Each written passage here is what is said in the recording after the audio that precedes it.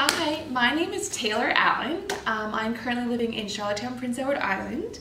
I work at Seafood Express, a transport company. I am the HR administrator here for the company, and I'm so excited to have the opportunity to send this video in for Jack.org to become a future potential leader and advocate for you guys in mental health. I'm very passionate about it, and I'm excited to share my story and my experience with you guys and the knowledge that I have, and also to have the opportunity to learn from you guys and to grow and hopefully become a lead speaker in your organization. So I've done a little PowerPoint presentation here today just to kind of guide me through the questions that you guys are looking for here in the next few minutes. All right, so what does mental health mean to you, and why is it important to talk about?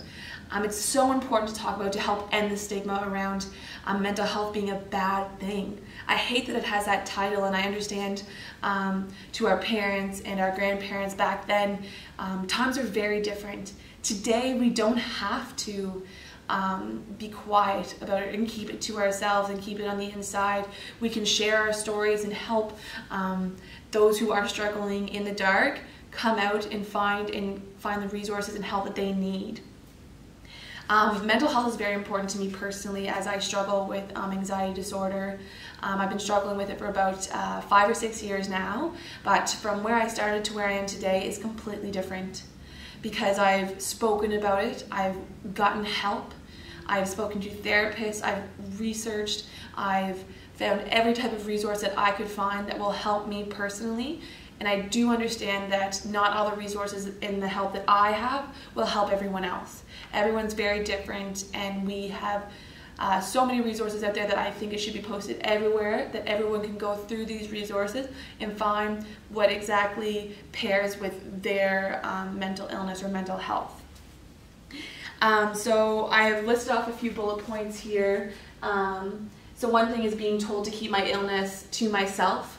Again, that's around ending the stigma. I want that to be ended. I don't want people to feel that they can't express how they're feeling or how it's making them change as a person to someone, so that person can give them the proper guidance and direction that they need.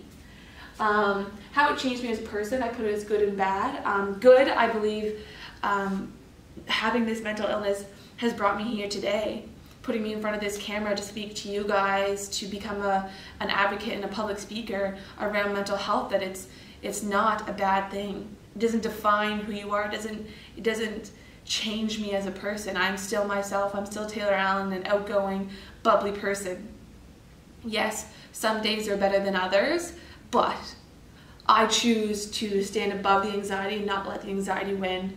If I let the anxiety win, it's going to continue doing that to me.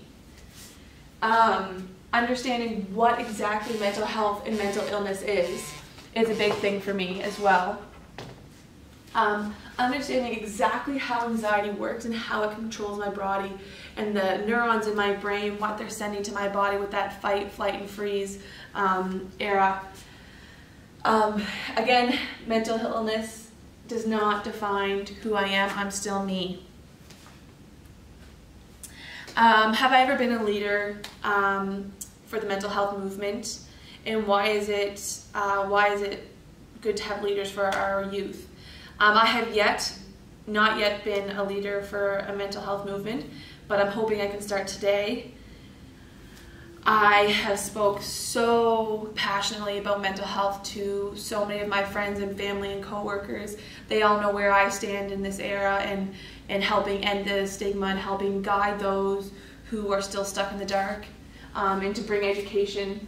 My goal with the Jack program is to educate young professionals who are currently graduating from university or even high school, to show them and for them to make sure they have the proper understanding of the direction that they need to go, to understand what their rights are within the working industry when it comes to mental health, and understanding that management needs to be properly trained to help deal with and see the signs of their employees who are starting to struggle. Management needs that training to see those things, and to do that to help the industry grow. I'm just making a video. So I want to share the impact on mental health today for our young employees. I also want to help guide those who may eventually be facing it in their careers, and help educate them that when they do start to notice these things, that they can go to their management and get the proper resources with their EAP program, the different apps that they should have ready for employees who do need it, and to guide them in the right direction. We need to protect the minds of our young professionals and help strengthen them for our future. They're going to be eventually taking over our positions and running the organizations and the world around us. So we need to make sure that they are fit and their minds are strong and prepared to do these things.